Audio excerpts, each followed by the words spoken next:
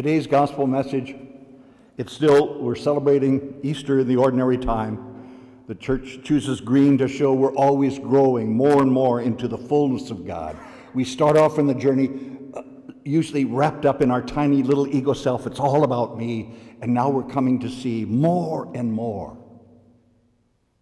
God's presence, not merely with me, but here and here and here, in fact, embracing all creation.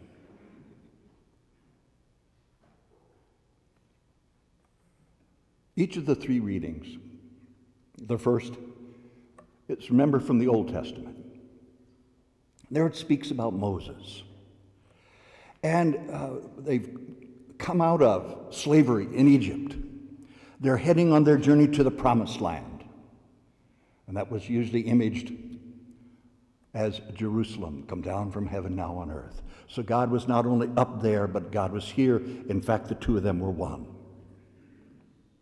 In fact, it was God who was bringing them all together. And Moses is instructed by Yahweh to say to the people, where will you find God's presence? Don't say, go across the ocean. No. Don't say, go way up to the highest of the heavens. No. God is already in your heart. Now simply let that divine love come forth. And the second reading, the Apostle Paul puts it this way. Remember, he was the one always going out. Reminds me very much of Pope Francis. Go out to the periphery, go out to the margins, go out to the wounded, go out to the suffering. Go out, go out, go out. Don't hunker down. Well, Paul puts it this way.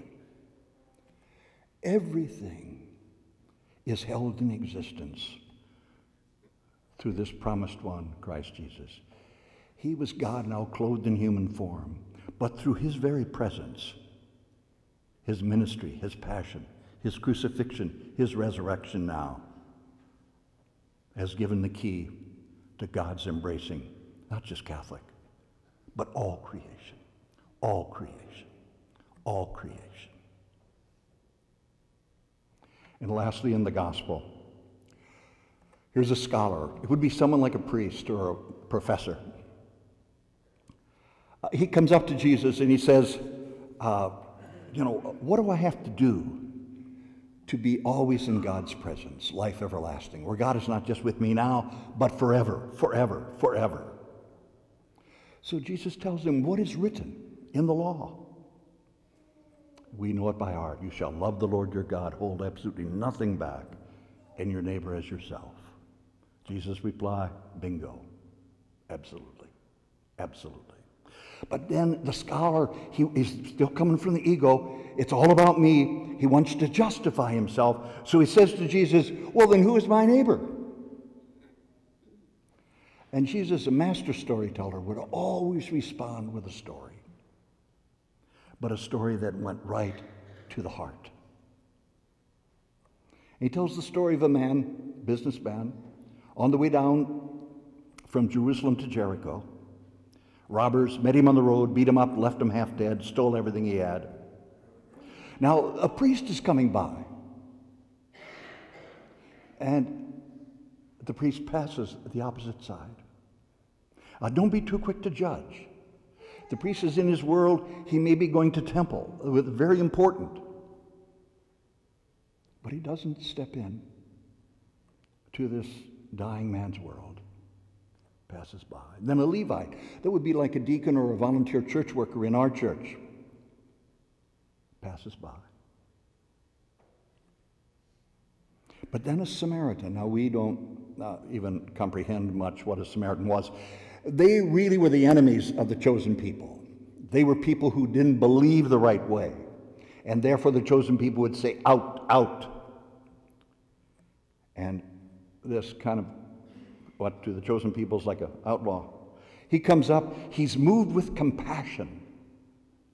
What does that mean? Solidarity with this dying person in the ditch. Pours oil and wine on his wounds.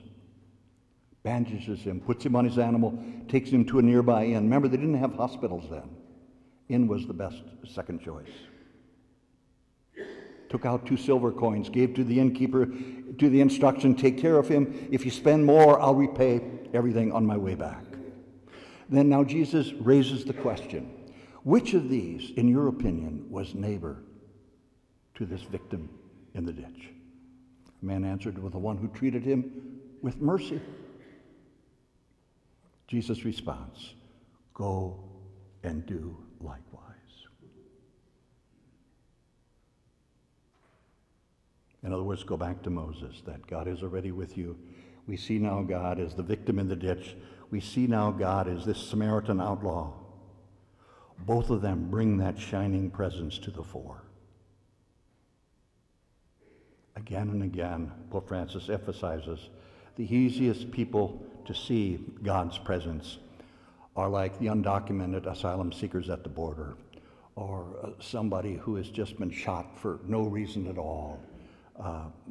Somebody who has lost everything for whatever reason, and now how are they going to face the future?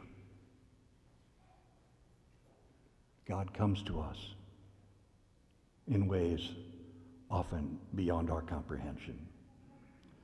Thomas Aquinas, the great master theologian in the Catholic Church, because all of us want to put God in the box. We got it all wrapped up. We know exactly. He says, if somebody comes to you that way, you know one thing for sure. That's not God. That's not God. I come to you this evening as a Glenmary Home Missioner. Who are we? We've been called the Marines of the Catholic Church because we go out to the margins. We go to places where others would not go. Places within the diocese where there is no gathering for Catholics like this around the table of the Lord. There is none. We come in with the invitation of the bishop, and we start around the kitchen table. It might be a dozen people. I'll tell you one final story. This is down in Tennessee, Diocese of Knoxville. We first approached them and said, do you really want a Catholic church? There were very few Catholics in the county. In a local high school, there wasn't a single child that was Catholic. And so we had a town square meeting, and we raised the question, do you want a Catholic church? And overwhelmingly the response was, absolutely. Then they asked us, but where are you going to worship? Where are you going to gather? We didn't have a clue. One person stepped up. There's an empty building on the main drag. We can rent it to you for like $1 a year. They were more missionary than we. A missionary is always welcoming. And they not only welcome with an open heart, but an open pocketbook to make sure we had a place to gather. Well, I sat down with those few that were gathered. There were 12 of them. They called themselves the 12 Apostles. Now, maybe they weren't at that pay grade, but they were working on it. And in terms of, I came back 2.5 years later. The story was written up in the Glenmary Challenge. And at the dedication, what did I behold? There were 130 people gathered for that dedication. What happened? Well, those 12, and there were more kept being added on, they first went out in the county. There were a lot of people who had moved from the north, Boston, Pittsburgh, Cincinnati, and so forth, because it's very cheap retirement living. Well, there was no Catholic church, so they drifted. These folks went out and invited them back. 90% came back. There were also a huge number of undocumented. There was really grunt work in the county that was required that locals really weren't willing to do, and so they brought in lots of undocumented.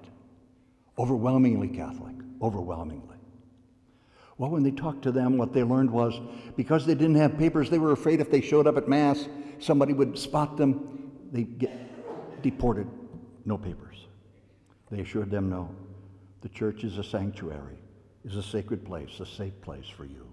You're a child of God. That's all that matters. So they came. They trickled in and they found out they weren't shipped out, and it was like 30 youngsters in the youth group within less than 2 years. Amazing.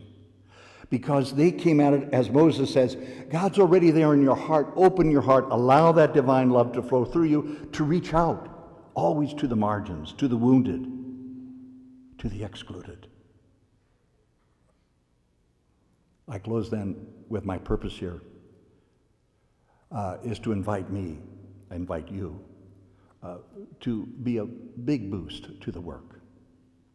In those first days, we almost have no money at all and very, very limited resources. That's where we turn to you. And the bishop, the pastor have given their full blessing. All of the second collection will all go to that effort down in Tennessee. Just beginning. In terms of two, what I also ask for, is there any one of you who would want to go out to the margins, to those very places that most wounded, most abandoned? Not only a young person, maybe thinking of priesthood or a sisterhood or a brother, volunteer, whoever. You would be welcomed with open arms. If that's where God is leading you, Glenmary is a good place to start. May we stand for the prayer. I believe in one God, Father Almighty, maker of heaven and earth. I believe in one Lord, Jesus Christ, the only Son